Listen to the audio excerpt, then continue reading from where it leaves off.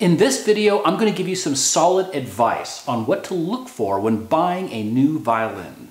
Buying a violin, or your beginner violin in particular, can be really difficult because there's so many different violins that you can choose from, there's so many different brands, and they all seem to look the same. They all seem to have the same descriptions on the website or whatever from the retailers, but they have a huge variety of price. So what do you pay, $39 or $3,900? I'm Joel Kennedy, and today I'm going to break some rules. I'm going to provide you with some information that, quite honestly, a lot of violin shops probably don't want me to tell you. I'm going to give you some insights into buying violins in the violin world that you're not going to find anywhere else. So stick around.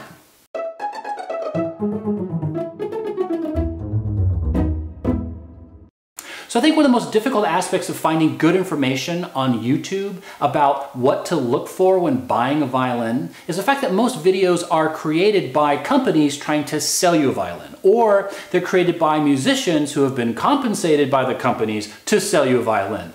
Or they're by musicians who are trying to provide good information, but they are providing you information from a limited perspective, meaning that they have probably never professionally set up an instrument. They've certainly not built one. So they may not know exactly, why does an instrument, sound good or not? Why does an instrument, have great playability or not? Why do they feel good or not? Why do they look wonderful or maybe look a little odd? So I offer you a unique perspective. So I am a shop owner. I've set up personally tens of thousands of violins with these hands, and I've built my own instruments, but I'm also a player and a teacher and a parent and a consumer. And I'm not trying to sell you violins. I'll be the first to tell you that you do not have to buy a violin from Kennedy Violins in order to get a good student quality violin. There are other companies out there, they are in the minority for sure, but there are other companies out there that you can buy a good quality student violin from. And it's really important because it's going to make your learning process a lot more fun and a lot easier as well. So today I'm just going to give you some clear criteria that you can use to be able to parse out the differences between the instruments to make it really easy to say, this whole group of instruments I don't want to buy. These other ones, maybe I do. Let's look at the characteristics, and then you can make a really informed decision. So today I'm only talking about violins in a price range of $300 or less. So chances are, statistically speaking, if this is your first violin, you're probably not going to want to spend more than $300. You're not going to want to budget more than $300. So that's the target that I'm hitting today. And yes, you can buy a decent quality student violin for less than $300. So in terms of violins that are $300 and less, I would divide these up into two simple categories.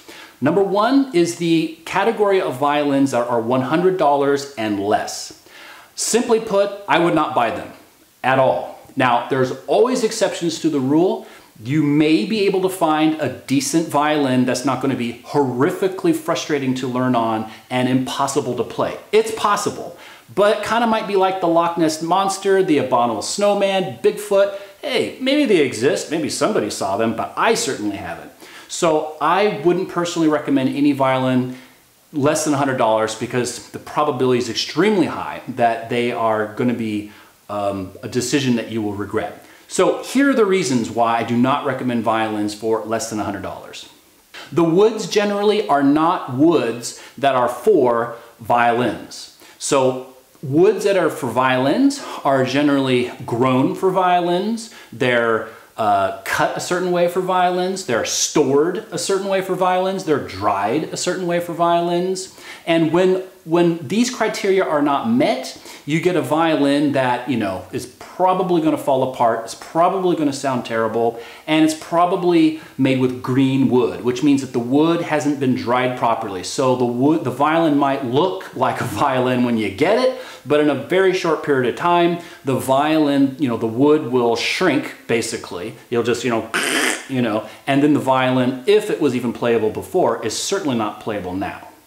Speaking of wood, the ebony is another thing you want to look out for. So the ebony, this black wood on the violin, right? You want to make sure that the pegs and the fingerboard and the chin rest are made of ebony. Why? Because these parts are they're wear items, right? So your chin is constantly on this chin rest. Your fingers go down thousands and thousands of times on this fingerboard. These pegs are constantly turned and with a lot of force, back and forth and, in and out on the instrument. You want it to be ebony. You want it to be really durable wood. Now, if it's not made out of ebony, it's probably made out of like jujube wood or some pear wood or pine, but they dye it. So they'll dye it black. These dyes are probably not very good for you. They'll probably get all over your hands and everything else. But besides that, the dye wears off. It looks really ugly. The woods will wear out. They'll break. They'll crack. So that is a big difference between this segment of violins and the more expensive ones. The strings are another one. You want to get decent quality strings. The violins in this category, again, rarely, if ever, have name brand strings on them.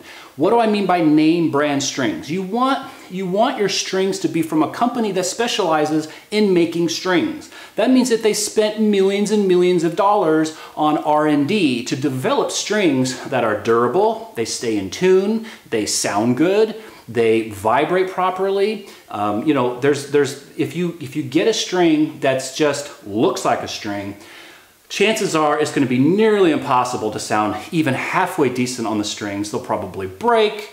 They'll probably go out of tune constantly. So just stay away from it. You want to make sure you have name brand strings. There's a lot of strings out there that are good. You can take a pretty awful sounding violin and put a good set of strings on it, and it'll literally make the violin sound twice as good.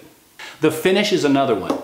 The really cheap violins, less than $100, almost always, well, yeah, always as far as I know, always have a finish on it that's really thick and glossy. It's some kind of furniture finish. They spray it on, they dip the violins. I don't know what they do, but it's not finish that's meant for violins. If it's a pretty color, it's pink or blue or black or something like that, that means it's furniture finish. You do not want that on an acoustical device like a violin because the wood has to vibrate. It can't vibrate when it's got that stuff on there.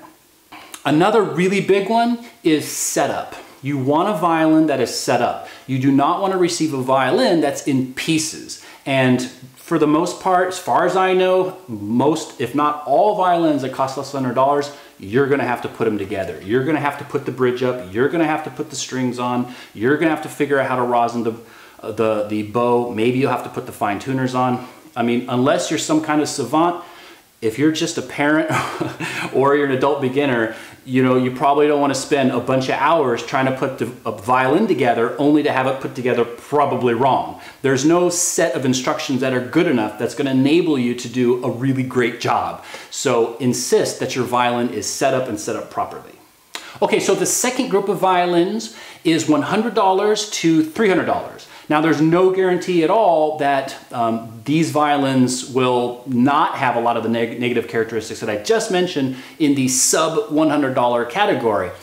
As a general rule, the more money you spend, you increase the probability that you're not going to have those features and you're going to have, all the good features that I'm about ready to mention, okay? Okay, so number one, and this is probably the biggest one, probably the biggest differentiator, is setup. You want to make sure that the setup is done in the United States, okay? For a couple of reasons. Number one, you want to make sure that, it's done right, it's done professionally. Also, there's the variable of time.